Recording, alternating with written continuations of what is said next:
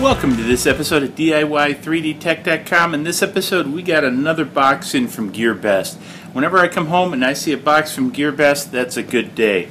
So we're going to do a little bit of an unboxing here. So this is a pretty good sized box. So let's see how big it is. So this guy happens to weigh in at about 2 feet or about roughly 62 centimeters by about 20 inches or about 51 centimeters, and this guy is about 10 inches or 25 centimeters tall. So it's a good sized box, and that's a good thing because there's a good sized printer in this. So let's throw the sign off to the side, take our little handy dandy knife, let's open this box up. Your atypical Chinese cardboard box, if you will, with lighter grade cardboard, but it seems to be okay. There we go. We have white foam, box of white foam. Well, there's probably a little bit more than that in here, so let's hope. So let's go ahead, open this up, and okay, this is a little tough. There we go. And voila, we've got the Alfawise. Look at this, folks. It even comes with a sticky sheet of Bill-Tack clone adhesive on top of a glass plate. Big thumbs up there. Looks pretty cool. Now this guy, I'm not going to call it a Creality CR-10 killer, but I'm going to call it definitely a competitor, a CR-10 competitor, if you will. So this piece, I'm just trying to look how this is all kind of sat in here and see how to get this out. Oh, looks like there's another box of stuff down here. Whoops. I was going to try taking that piece out, but that's not going to go well. So I'm going to remove this piece. This piece doesn't seem to be attached, but now it might be easier to get this piece out. I just want to take this box. This is your extra parts box, of course. Now this comes relatively assembled like the CR-10. Now this is interesting, and I'll get out of the box, but this is all metal. This looks like plastic in the on the website. So this is metal. And let's go ahead and see if we can pop this out of here. And ooh, this is pretty. I like this. That's pretty nice. This is a control box. Nice control box. I believe it's got a touch screen from what I've read. I really like this. This is kind of nice. So let's take a little bit of a look to see what we have in the box here, if you will. And another pair of these obligatory side cutters. Got about 8 zillion of those now. Really heavy power cord. It's kind of stiff, but really heavy power cord. We have the spool holder, which is rather interesting design. The way it looks, this sits in here and the spool sets on that. Not sure how long that'll last. Oh, we got kind of like the CR-10, but this is metal, and here's the end stop. So that's all pretty cool. We got some neat yellow filament, small roll of that. That's kind of nice. That'll go on nice on the Zone Star with the smaller. But we got some zip strips to clean things up. We got, I don't know what this is, some kind of spring something or another. We've got a micro SD card, micro SD card reader. Looks like it says 16 gig. Hopefully the instructions are on there. We got the obligatory USB cable, 8,000 of those. We got a little wrench pack and everything. And then we have spatula, 8,000 of those. Then we got, ooh, these are nicer. They got the ball ends and they're the longer ones, Allen wrenches. I like those. Okay, now, as I understand it, this has a 300 by 300 by 400 build area, very much like the CR-10. Looks a lot like the CR-10. I'm going to go ahead for the time being and remove this, because this looks like it just clamps down. Notice mine the high temperature, so it's got the borosilicate glass It's got a little chip out of the corner here, but it's got this stuck on with the 3M tape, so this is actually stuck on here. I'm really liking this printer. So it's got, doesn't have a cable chain for the bed. I think that's a modification I'll probably make. Now, very much like the CR-10s, notice how it has the bolt holes down here for the gantry assembly. And this looks to be more of a, not really a kit, but more of a simple assembly, if you will. So let's go ahead and take a look at what we got here.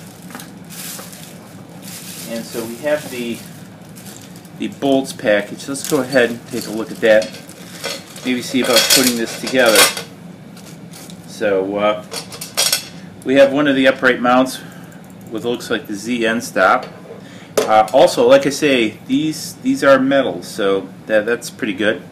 So I'm going to set these off to the side. So here, these appear to be the uprights, while these appear to be for the T-mounts. Now it appears that this has already been assembled, because you can see, I don't know if you can see here on the, it's already has like a screw's been in it and removed. So we're going to set these aside for a second. Now there doesn't seem to be any T-nuts, and I have not looked at the instructions yet, so I'm just kind of winging this a little bit. But should be pretty simple and straightforward, and that's what I want to see. How simple and straightforward is this to build? So we've now got the gantry.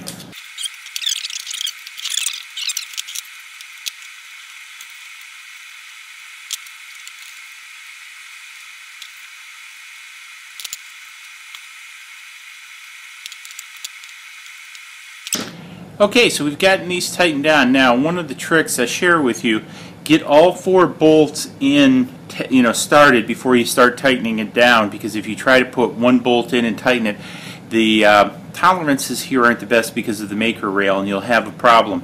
So as you kind of saw me do in the time lapse, put them in, get them all started, and then tighten them up, kind of going back and forth a little bit uniformly. So let's now go ahead and I'm assuming now this is I'm going to assume that this is going to go on the far side of the unit, so I'm going to place this one here. And again, I'm kind of doing this without checking the instructions. I just want to see how easy this is to assemble. So far it's looking pretty good, so it's very straightforward.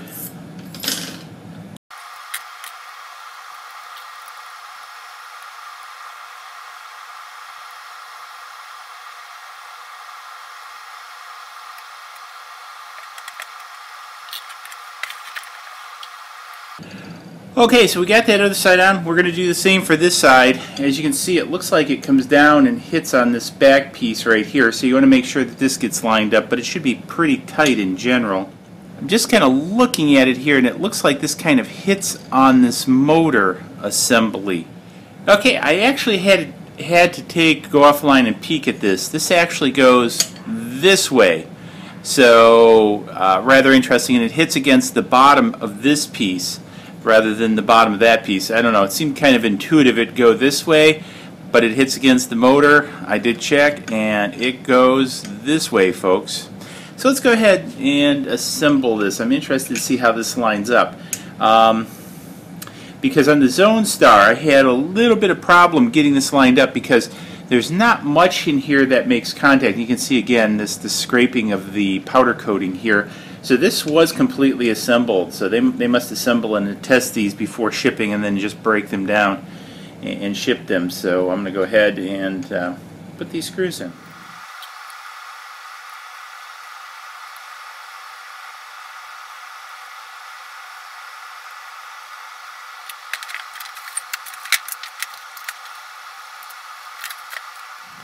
Okay, so we finished the mechanical assembly here, so I'm going to start plugging things in. So I'm going to go around back. I'm not quite sure how the audio is going to be, but now this does not appear to be marked, or at least in anything I can read it. just trying to read this here. So I'm going to have to go check on the instructions which are which for this. I want to see here how these are labeled. So let's see. So we do have, let's see, Y motor, looks like Y end stop, and then Z motor, MT, and end stop. So I think this will plug in. So if I do the Z motor,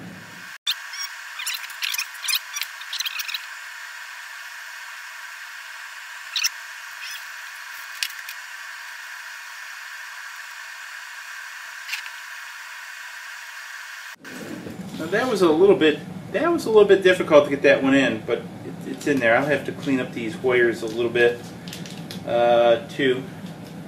And then we have the X motor, which is going to run up the gantry. And then we have the extruder motor. Now this all seems to be really loose on here, so that's I'll check that in a minute. And it does seem to have a filament out sensor. Okay, this doesn't seem to tighten up too much. I may have to take a bigger look at this. It looks like this particular bolt might not be quite long enough. No, that seems to be a problem right there. I'm going to have to come back to that. This is going to be a little bit of a stretch. This is kind of funky. This looks like it might interfere with could a little bit interfere with the X motor. Okay, so now simply I'm going to have to go look at the instructions to see where these two go, because they're not labeled on the back here, and it might be labeled in Chinese. Okay, so I went and took a look, and actually the instructions don't say either. However, I did get looking, and they are quite a bit different, so it's kind of clear which one goes to which. I should have probably looked at that a little bit before, but it didn't catch my attention, and it's also, you know, kind of, as it has here, was a little bit confusing. So anyways, it's kind of clear. You just plug in the ones that fit. So let's go ahead and do that right now. Now, one of the things that's clear to me already, so the bed connection here is probably less than optimal, because you kind of see how this kind of moves, and this has got relatively, I'm going to say relatively short cable here. And again, I've got to clean up some of these cables. That part's also kind of clear to get these out of the way. Also, for the hot end, the hot end here is kind of a little bit. So I think one of the things with this, you'll have to plan on doing a little bit of cable management. So I've got to go back. This switch appears to be a little bit loose. I've got a problem with this screw, so this is definitely going to be somewhat of a problem. I'm going to have to see if I can find a longer one. It looks like it just goes in a couple of threads, and then it kind of is stripped off. But before I do that, I just want to power this on and get a little bit of perspective.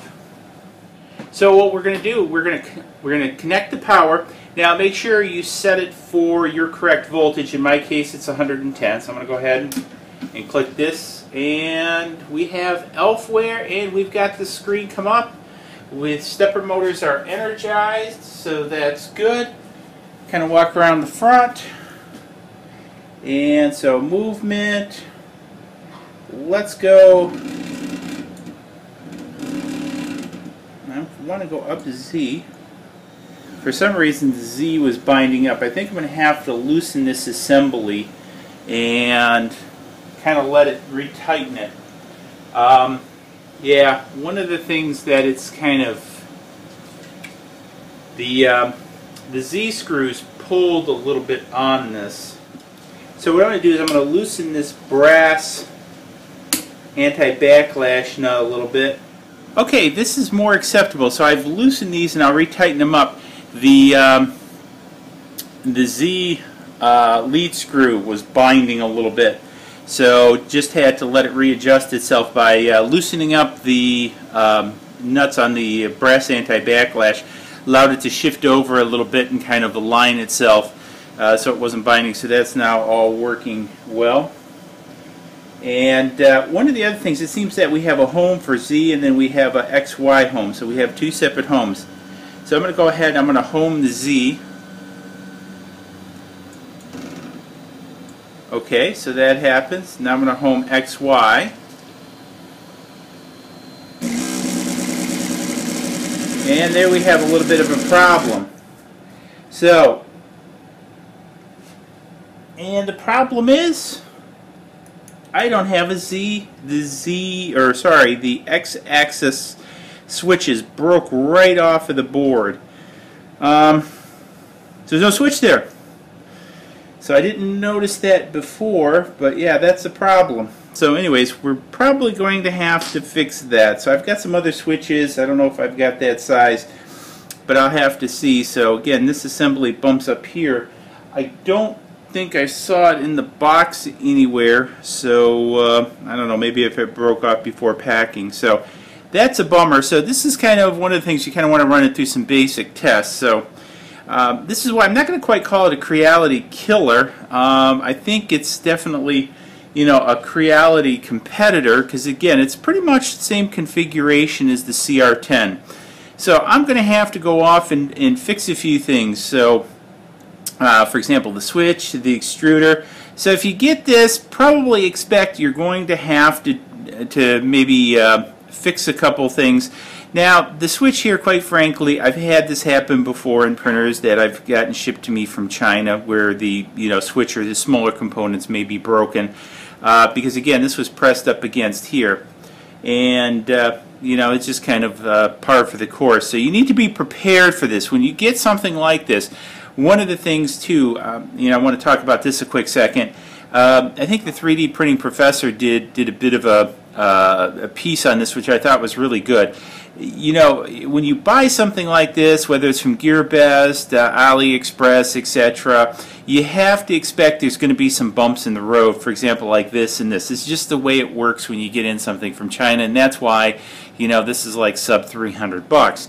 I mean, because it's kind of crazy to get all this for basically $300. Back in the day, this would be a couple $1,000 to get something like this. So anyways, just a few bumps in the road. We'll fix it up. So anyways, I'm going to end this video. Assembly, I think, as you saw, was really straightforward, was really great. A little bit confusion on the instructions. Would have been nice to have something more in English here that kind of points this out, because this was a little bit confusing, even though these are different because they have the two indicating how it's supposed to go. Was a little bit confusing, but no big problem. Bolted together nice. Positioning on the Z end stop was a little confusing, nothing major. But all in all, I think pretty good. So I'm going to fix these up. I'll come back and do a bit of a review video after I fix these up. And then we'll take a look at how this prints. So hopefully you found it interesting. If you did, give it a big thumbs up. I'll have a link for this down below if you're interested in getting one of these. I think it's an interesting value for the money. I think it's a competitor to the CR-10. I like the touch screen. I'm really not sure what versions of everything run when I come back and I sort of do the deeper review on it. This is just unboxing and basic assembly. We'll talk more about it and we'll see how this guy prints. So give it a big thumbs up. Let's see you guys in the next video. Don't forget the swag shop, and we'll talk to you all later. Cheers. Please click like below and subscribe to the channel.